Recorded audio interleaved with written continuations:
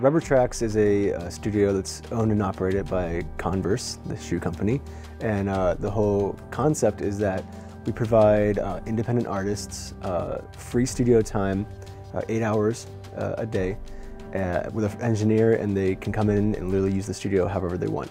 So they apply online, they come in, we record them, we do whatever they want, and they walk out 100% with the masters, no strings attached. So here at Rubber Tracks, we're using the Sub10 with our X3X-Vs.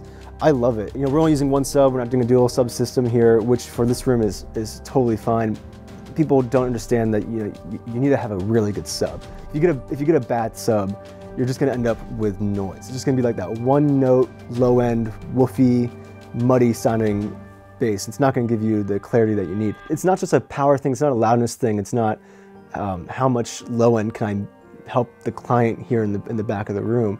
It's about getting that extra octave, octave and a half of extension at the bottom, so you can clearly hear your low end, your bass, exactly where it's sitting, your kick drum where it's sitting, but also more importantly, it makes your speakers work more efficiently. So you can then hear your mid-range much more clearly than you could before, which I think people take for granted often, that you may not feel like you need a sub, and then you're sitting there with your near fields or your monitors listening to them, and they're still trying to represent that low end that you're not hearing.